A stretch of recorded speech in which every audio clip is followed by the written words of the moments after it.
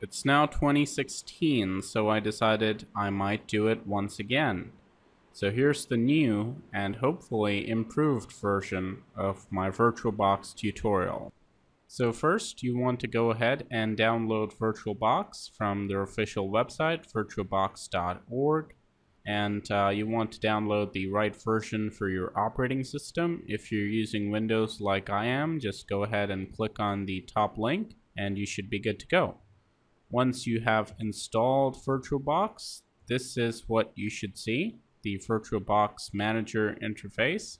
Now, it may seem intimidating at first, but trust me, it's really simple and easy to work with. So in order to get started, you want to click on New, which will allow you to create a new virtual machine. So now you have to name it something. So I'm just going to call it LabRat. And you want to select the type of OS that you'll be installing. If you're installing Linux, you can select Linux. You can choose any operating system that you like. I'll be installing Windows 10. So I will just find it over here and select it. So as you can see, it says version is Windows 10 64-bit. Now here's something that I'd like to clarify, because some people were confused about this in the previous tutorial. Selecting the operating system over here only sets your virtual machine up accordingly. It does not install the OS for you.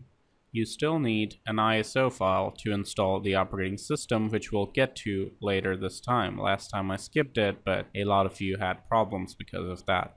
We'll get to the operating system installation part in a moment. Now you want to pick your memory size. I'm going with 4096, which basically means 4 gigabytes of RAM. You can pick whatever you like based on your preferences. I would recommend, if you have 8 gigabytes or more, go with 3 to 4 gigabytes for the VM. If you've got less RAM than that, go with 2 gigabytes. Just make sure that your host has enough memory left over to work, because if you allocate too much of your RAM, your host is going to slow down while using the virtual machine, and it can cause problems. It can cause your system to crash. Keep in mind that it's more important to have resources free on the host machine rather than on the virtual machine, because if something goes wrong on the virtual machine, it might crash, but you'll still have a functioning computer. However, if the host has issues and crashes, you're going to lose all the work on your virtual machine. You're also going to lose all the work on your host machine. So keep that in mind. Now we'll go ahead and create a new virtual hard disk. Also, if you are a new user, you might want to go ahead and use guided mode, which will be more like a traditional wizard interface. But I'm just going to go ahead and hit create. Now here we are going to pick the size of the hard drive. I'm going to pick 40 gigabytes. Once again, this is going to depend on how much storage you have and how much you want to allocate. Make sure you check dynamically allocated over here, because if you check fixed size, it's going to take up 40 gigabytes of your hard disk no matter what you do. But if you select dynamically allocated, the size of the hard drive file is going to grow as you use more and more of it. So although we have 40 gigabytes allocated over here, if I only use 10 gigabytes, that's all the space that will be taken up on my actual SSD or hard drive, whatever you have. Here you want to pick your hard disk file type. I'm going to go ahead and pick VMDK, that is virtual machine disk. The advantage of doing this is that this is also going to be compatible with other software. If you use the Virtualbox disk image, you cannot migrate it later on. So now that we have hit create, the basic structure is ready. But before we go ahead and install the operating system, we want to take a look at settings, and I highly recommend that you do the same. So you want to go under advanced and enable shared clipboard, make it bidirectional. This will allow you to copy and paste things from your host machine to your virtual machine and vice versa. If this is turned off, it'll be really difficult for you to communicate with your virtual machine. Now going under system, as you can see, we have our RAM allocated over here.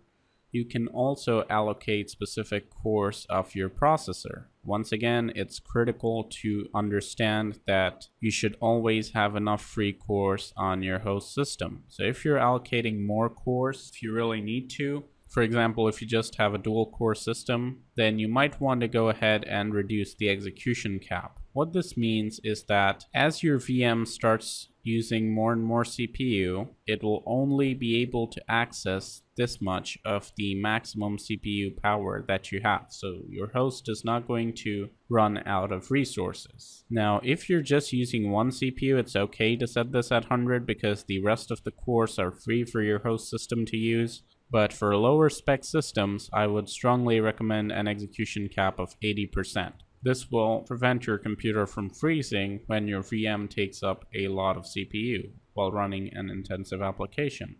I'm going to go ahead and go with 2 cores for this VM.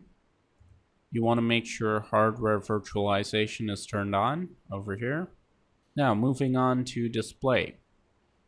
Video memory. If you want to use proper animations in your OS, I would strongly recommend turning these on and bumping up the video memory to 256 megabytes. I'm running a GTX 970 with 4 gigabytes of VRAM, so this should be no problem. Once again, it depends on how much you have, but this is probably one of the resources where there's really no major downside to allocating more to your VM.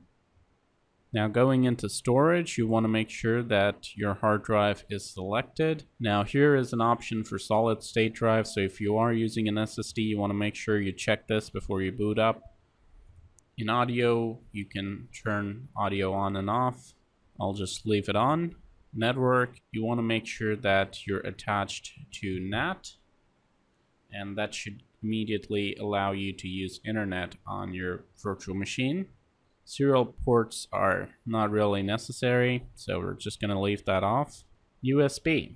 I have enabled USB controller, but by default you may not have the USB 3 controller enabled. You may have to download Virtualbox extensions to enable that. Once again, that's very easy to install, so you shouldn't have an issue. If you don't need it though, no problem, just leave it off. Now another thing I'm going to add is a shared folder. Now, why this is important is to allow you to send files from your host machine to your virtual machine. And Virtualbox doesn't really have great drag and drop support. If you're using VMware, this step wouldn't be necessary. You can easily drag and drop most files, but for Virtualbox, I'd really recommend setting up a shared folder. So I'm going to pick the folder path over here.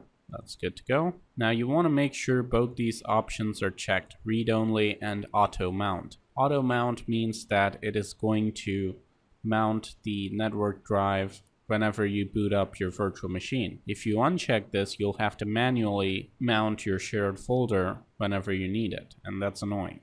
Read-only ensures that your virtual machine does not write to the shared folder. Now, if you are making a VM for other purposes, then I guess you should have this read-only option unchecked. Let's say if you just want to try out a different operating system, you're using Linux, or you just want to play some old games. If that's why you're installing a VM, this should be unchecked so that you can copy files from your VM to your host as well. However, in our case, I'll be using this for the purposes of testing, running malware, doing all sorts of crazy things. So I want to make sure that read-only is checked so that nothing that I do on the VM can affect the files on my host system. So security-wise, this is an important setting to keep in mind.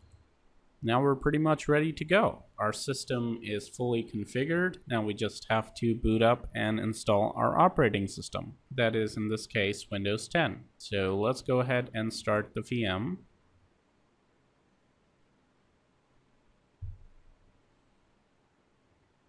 Now you want to go ahead and press F12 before it actually loads up. This is going to give you the temporary boot device selection. You might want to use Control F to go full screen if you like, and you can always go Control F again to go back to windowed mode. So now we want to go to Devices, Optical Drives, and then click on Choose Disk Image. This is going to simulate inserting a disk into your virtual computer. So I'm going to select the Windows 10 installation media ISO. Now, how did I get this? Well, I used the Windows Media Creation tool a long time ago, but you can use whatever DVD or install media that you have, and you can just create an ISO from that, or you can directly grab the ISO from the internet. If you're using Ubuntu or Linux or any other free operating system, it should be very easy to grab from their official website. And once you have the file, all you have to do is select and open it. So now that our CD drive is mounted, we want to go ahead and press C to boot from CD-ROM. And as you can see, Windows 10 setup is loading up.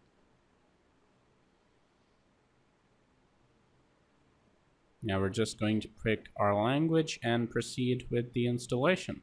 So I guess you guys can take it from here.